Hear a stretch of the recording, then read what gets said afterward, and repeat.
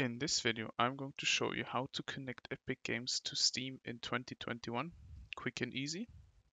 So first of all, you want to go to epicgames.com and steam.com and log into both of your accounts.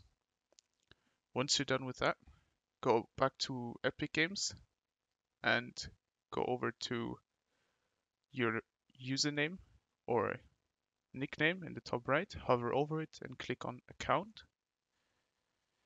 There we go. Once you've done that, you're in the general settings, but you want to connect your Epic Games to Steam. So what you want to do is go over to connections over on the left here, just below EULA history. There we go. Now you're on apps, but we want to connect our Steam account. So you want to click on accounts. There we go. And I am currently connected with Google, but we want to connect with Steam. So what you want to do is click connect. There we go. Click link account. Now sign in to accounts epicgames.com using your Steam account. There we go. If you don't see this, you already being logged in.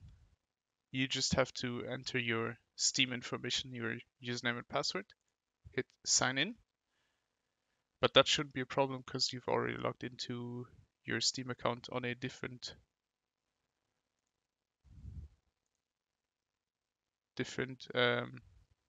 tab. What you want to do now is go to Epic Games Launcher again.